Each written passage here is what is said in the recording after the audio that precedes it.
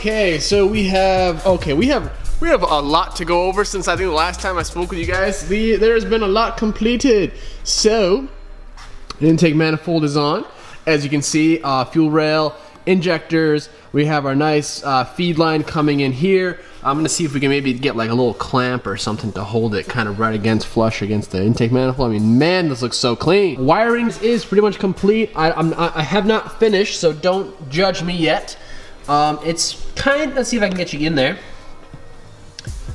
Kinda not, unfortunately, but very straightforward. We talked about all the pressure sensors and the temp sensors there down by the oil. So all that's taken care of. Starter's hooked up. We do still have to kind of figure out alternator.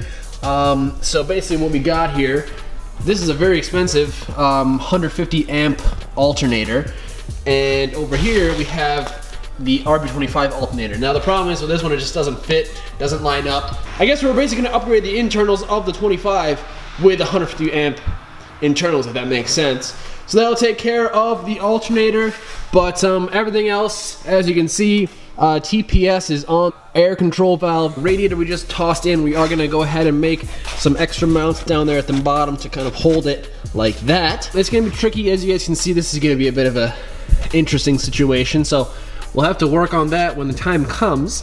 I put a little radiator hose right here from the coolant neck into our little collector. So we're getting there, guys. It's coming along really well. Hopefully it's been enjoyable for you. There's been a lot of work getting done, so I'm super excited. Now I'm basically working on this guy, which we have a very expensive piece of kit right here. This is the Ross Performance cam angle sensor, cam angle sensor. So we got a little cherry installed. You know, it kind of works off that little trigger wheel right there. And yeah, so we're gonna go ahead and install this. I think I have it done correctly. I'm gonna send some pictures to make sure it's perfect. But yeah, so we'll go ahead and install that and wire it up. So basically just how this works, I believe they're called cherries, and I'm trying to get my terminology right here. Basically, you want to make sure it doesn't, because this little notch right here on the, I guess it's called the trigger wheel. I'm not 100% too sure. But this little wheel is what triggers and shows where the position of the cam is. So obviously you want to make sure you have clearance between this and your cherry so it doesn't hit the damn thing. So about 2 to 3 to 4 millimeters is good. I kind of have mine about that. Alright, so I just realized the freaking bracket isn't even back there. So I forgot it's at my house. I gotta go ahead and install that before we can thread that in. I went ahead and flipped this whole like little neck around, that way this little fitting comes out this way. However, now even with this cap on, I mean, look at that.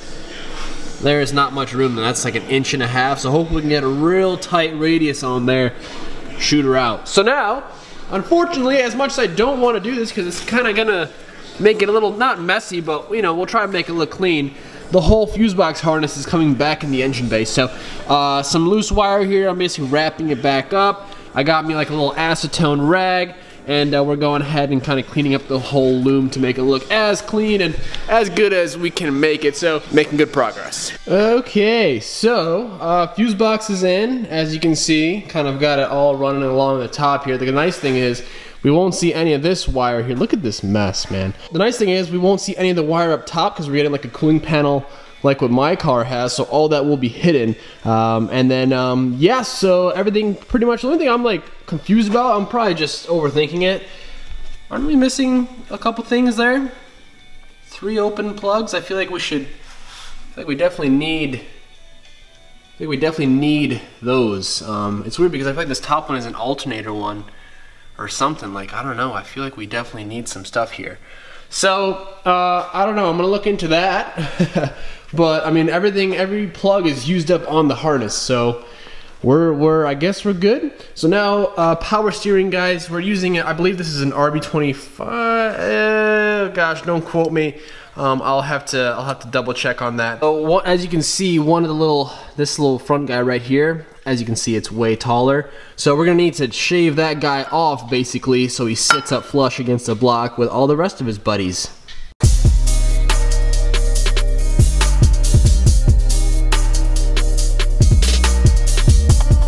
Alrighty guys, so quick little progress update since the last time we spoke. I actually went ahead, we got our final fittings left for the fuel system. So guys, the fuel system is all plumbed up. We have the return line, going, which is 6 AM going here into the fuel pressure regulator, and then we have the line going back into our fuel tank, which just goes straight down and into our fuel tank.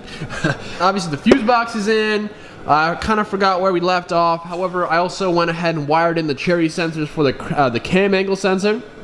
We have a very fancy, you know, rawest performance kind of kit, I guess, if you want to call it, for the crank and the cam angle sensor.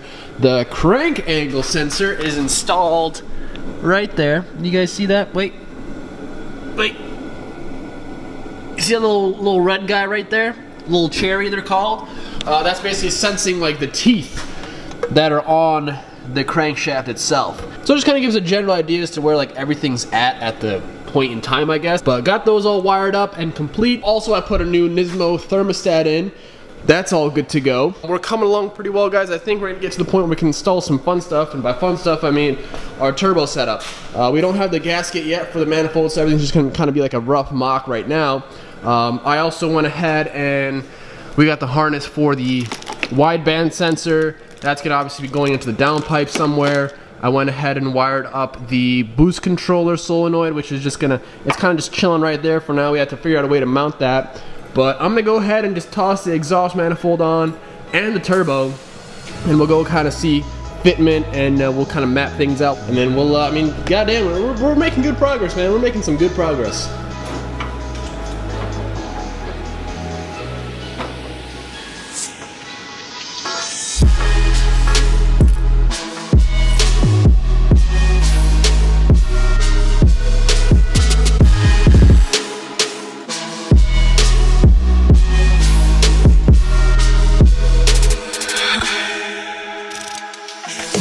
That looks so good. Like, that looks so good right there, man.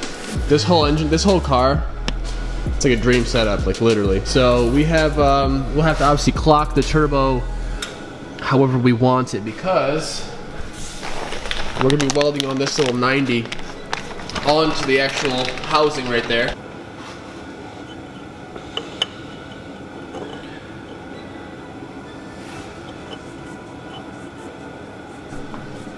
Alright guys, so the wastegate, we have ours right here. I believe this is like a 60 mil, it's huge, massive. I believe we do have to put this ring in here, a little V-band. Alrighty guys, so there's pretty much the hot side all kind of mocked up. Just a heads up, Garrett 35 or GTX 3584 RS, T4 divided rear housing, Cinco manifolds. Goals, I doubt they're washing, but guys, you guys honestly know how to make the best manifolds that I've seen personally. These are incredible. I mean, the craftsmanship and just quality itself is just amazing. This thing's gonna sound so damn good. Yeah, tile, I think knockoff blow-off valve, but I guess apparently mad people that run 1,000+ horsepower builds have that wastegate, or not blow-off valve, wastegate, and they have no issues. So as far as intercooler, well, okay, first off, downpipe. The housing here is 3-inch, but we're gonna go straight up to 3.5. This car is gonna actually be taken over to my buddy's place to get all the fab work done. So one other thing I have to figure out is our coolant sensors, like the factory ones. This one here is like the main coolant temp sensor, and then this one right here is like a little spade connector that hooks on just so you have like your dash gauge reading. All right guys, I got really good news. The fuel system is complete. As you guys can see, we actually just we painted that black, which is awesome. It doesn't stick out nearly as much. The only thing we're still waiting on is the bracket for our surge tank, but obviously wiring is done, plumbing is all done. We're basically waiting for this last little 90-degree fitting, and this is like the return, or no, excuse me, this is the feed line from the pump, like the OEM pump. So this is gonna be filling, obviously fuel filter. So first off the bat, filtered fuel into the surge tank, which is awesome. And then obviously you guys, we went around this whole process as we went, and then yeah, so got it all hooked up, got it connected. Thing is coming along really well. Alright guys, that is going to be it for this one today. Hopefully you guys have been enjoying so far. We have so much content coming up, more on this car behind me, and I've made so much progress since this video has gone up. So the car is, I mean, it's not done, but I mean, this engine bay is pretty much it's pretty much done. Just have a couple little things to button up, guys. We have a lot of fab work to do, you know, downpipe, intercooler piping, wastegate, stuff like that, a couple brackets for our tucked radiator. But all in all, guys, this thing is looking so damn good. It's incredible. So hopefully you guys are enjoying.